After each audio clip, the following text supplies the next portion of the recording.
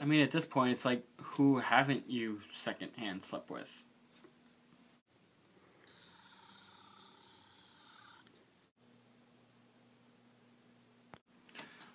So this week, I'm going to talk about the gays. Yay! Or should I say hi?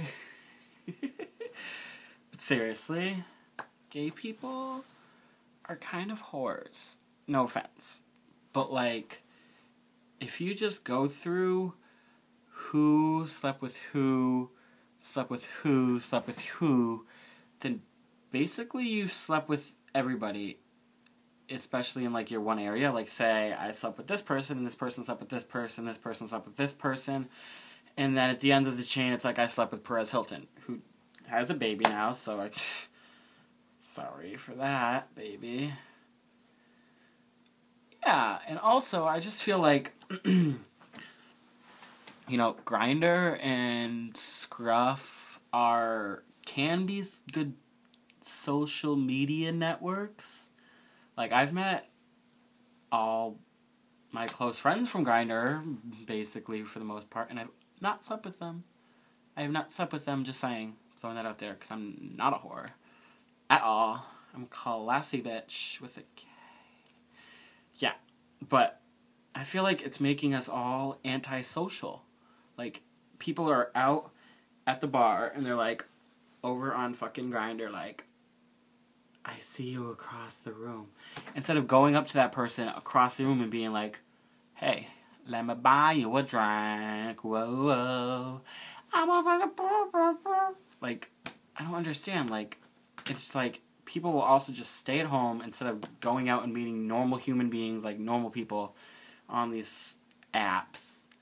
Like, it's just stupid. Like, let's go meet people old-fashioned ways. And, like my friends who got married, they met at a party, you know? Like, normal human beings meet at parties.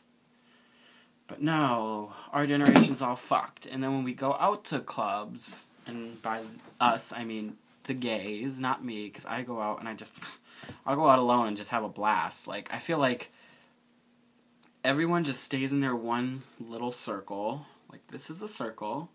Alright, I'll use Egbert. I just won him today. His name's Egbert because he's a fucking egg. And he's a fucking bird. I won him in the fucking... I won him at Red Robin's, and they took 20 minutes before they even asked what our order was, and at that point, we already ordered our fucking appetizer, sandwich, dessert, and everything, and it was Brandon's birthday. Like, bitch, it's his birthday, you should be out here on time and shit. But anyways, we all just stand in the circle, all the homos, and we don't socialize with anyone outside of the circle. So what I feel like is that we need to stop that and go talk to that 70-year-old across the room. Just see what he's like. I'm pretty sure you could do the 8 degrees of separation. You probably slept with his son. Or something, you know? Just get outside of our circle and, like, socialize. And by us, I mean other people. I'm just saying. And in other news, I probably slept with fucking A-Rod at this point. And that's all I gotta say. So, gay people, just stick with fashion and try and meet new people. And go outside your comfort zone instead of just sticking to the norm. Go talk to a giant bear. That's all I gotta say. Okay, bye.